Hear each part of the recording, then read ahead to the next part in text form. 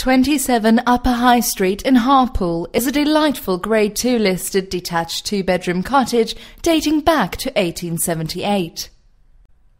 The front door opens into the dining room, which has windows to the front and rear aspects and a wood-burning stove.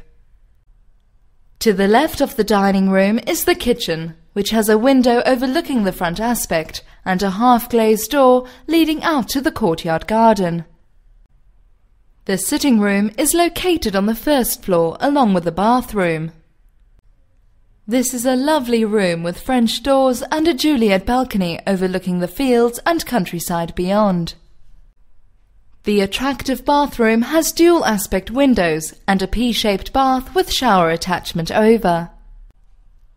On the second floor is the master bedroom with exposed stone wall and a comprehensive range of fitted wardrobes. Also on the second floor is the second bedroom, which has a fitted double wardrobe and a chest of drawers. To the side of the cottage is a pretty courtyard garden with tiled floor and brick wall boundaries. There are lovely views to the rear of the property.